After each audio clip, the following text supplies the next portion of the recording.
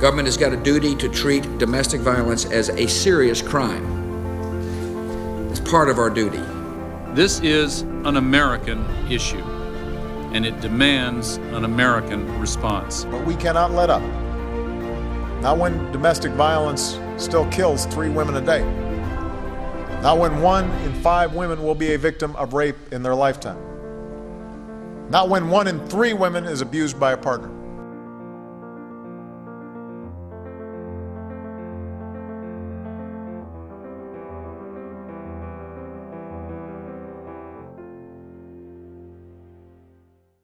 Domestic violence is abuse in any relationship that is used to gain or maintain power and control over an intimate partner. This abuse can be physical, sexual, emotional, economic, or psychological. Despite efforts by lawmakers to address this issue, survivors are still in desperate need of relief, safety, and security. Awareness of resources for survivors has grown over the years, but many survivors still hesitate to access them. The experience of domestic violence impacts everyone.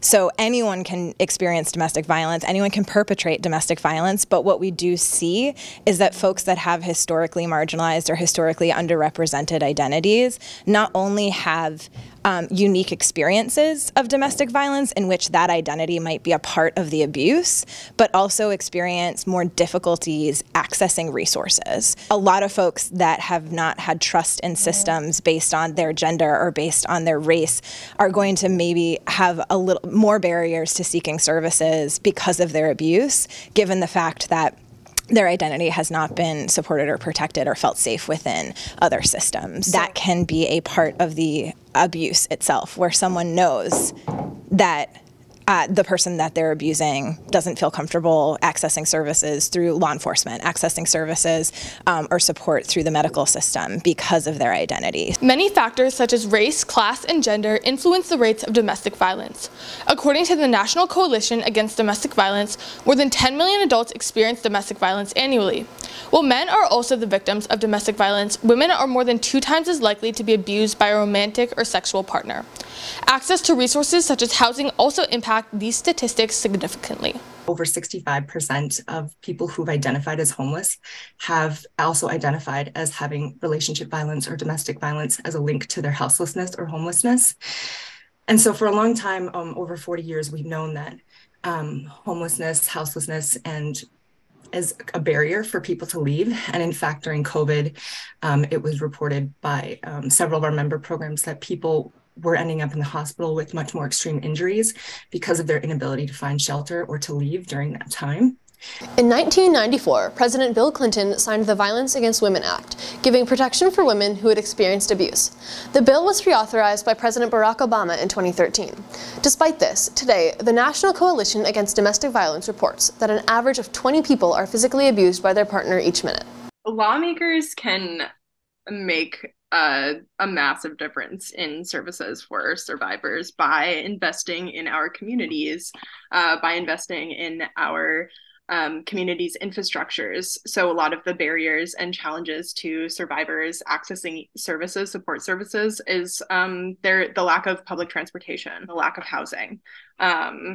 So some of these laws being pushed through that support infrastructure in our cities will allow folks to get out of these situations in ways that are more accessible to them. There's so many different things that lawmakers could do, as well as holding the offenders accountable. While we don't necessarily have a lot of faith in the court systems, as well as law enforcement and police, due to their racist and discriminatory practices, there is a big piece of what we do that's missing, and that is reaching out to the offenders. State legislators and representatives are influential and crucial components in bringing an end to domestic violence across the country by passing bills to protect and help the survivors. There are several pieces of legislation right now that have been filed to help protect survivors of domestic violence or intimate partner violence. Some of those bills have to do with preventing abusive litigation. So when a survivor finds themselves brought into court over and over again for very frivolous matters. It's one of the ways that after a survivor has left intimate partner violence, partners continue to harass and abuse them.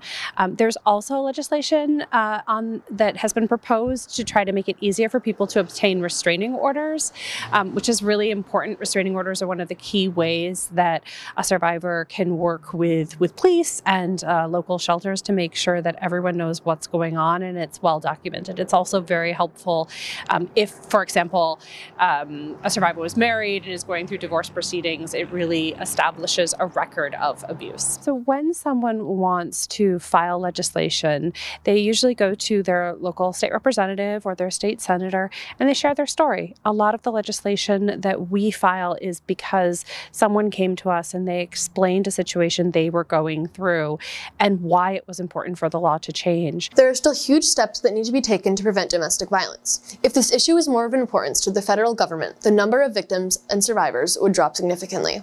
Without action, the lives lost to domestic violence may rise even more.